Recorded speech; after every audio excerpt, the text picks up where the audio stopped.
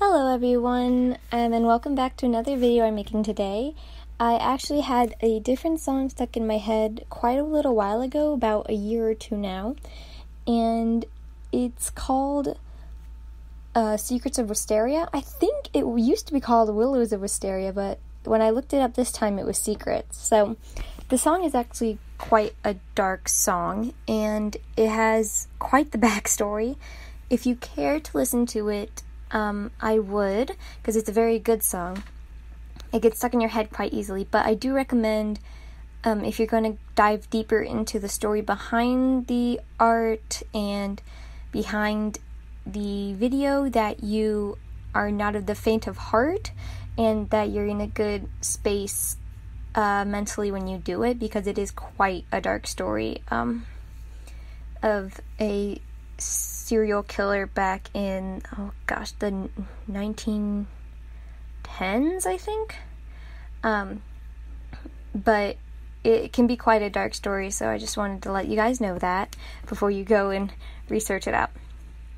The drawing I did is actually a modification of one of the drawings in the video, which is a girl standing behind this wall with this shadow coming up behind the wall, and I did it so that the little girl won, basically. So she's killed him before he could kill her, and so I did make it a little creepier, because obviously his shadow is smiling and he still has the axe, he's still able to move, but I just really wanted, like, I don't know if justice is the word I'd call it, but I wanted her to be like the one who survived. And so I just really like drawing creepy art like this too. It's really one of the things I've done for quite a while now. I even had an artwork back in, 8th grade maybe, that I drew from another Vocaloid song. And it was, if you know the song, I won't spoil it, but it's this girl getting decapitated. It's her shadow getting decapitated, and it was just one of the songs I really liked to listen to when I was younger. And so I've always kind of liked the drawing gory things and not being afraid to be like, yeah, I like to draw this. Like, doesn't make me weird or a crazy person. We're all a little bit morbidly curious. And so I made her knife backwards first, and I did not like that at all, so I was like, no, she has to hold it more naturally. So I do it again, and I was like, wait, what does a kitchen knife look like? So I had to look it up and draw it a third time, just to make sure it looked like something that, what it was supposed to look like. And I didn't look up a reference for the hatchet or the axe. I'm not really sure the difference, but I think it looks pretty good, which I'm happy about. Now, in the original, the girl is all white except her skin. So she has a black face and black arms and black legs, and then her dress and hair are white. And all I think of the video is in black and white, so it really contrasted her against the wall and his dark shadow, and I really liked that aesthetic, so I decided to keep it.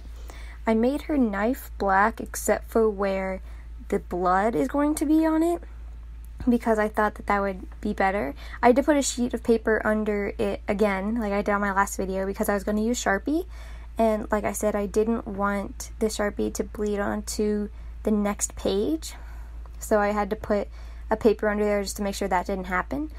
Right now I'm debating if I should color in the axe black or not. I actually debated this for quite a while, but then I decided that since her knife is black, that his knife, or his, what am I even saying? His axe should also be black, but I wanted the metal of the axe to be white, just because I wanted a little bit of contrast so you could tell what he was holding. Now, I did enjoy this art a lot. It's been a while since I've used Sharpie. Obviously I used Sharpie in the last video, but this was trying to be more creative with the outlines and the negative space for the blood and just making it big enough to be recognizable, that there was like a spot of blood there, that the drips make sense. And so it was really interesting to do that. I got a little close on the paper, and the Sharpie, it can make you lightheaded quite easily because of its strong scent. And so I got a little bit lightheaded when I was drawing this, but other than that, I quite enjoy working with Sharpies. Sometimes you can see the lines of the marker quite easily, but I feel like I don't really care about that. And so when I was making my blood drops and trying to go around them, I decided that I'd made some too close and some just too small for the Sharpie to be seen really through them. So I had to just completely redo some of them and made some other ones so that it wouldn't seem so placed. It'd seem more random, which was a little hard to do, but I did end up being very happy with the end result of what came out of it. There is a circle around them that is black. I think in the original video it's like hatched, and so I wanted to kind of do the same thing, but I really wanted there to be a roundness to the shadow behind them. And so I did a lot of streaks around them. You'll see it later. And it's like, it hurt my hand during this process. My hand hurt quite a bit. I think it's just because I was so worried to mess this up, because it's a song that I'd really liked for quite a while and I wanted to do it some justice. And so it was a little harder on my hand to just fully get it done. Now you see, I had a little bit of trouble with my storage on my camera, so I ran out of storage midway through. And so this was after I modified the shadow, because I wanted it to look like this is a shadow, not a person upside down. So I made quite a few lines around his silhouette just to make it look more like a shadow, and demonted even maybe. And so I really do like the way that this turned out, and I hope that you do too. I don't know how many more sinister drawings I'll do on this channel, just because I feel people don't really enjoy them as much as I do. But if you do, please let me know and I will continue. Thank you.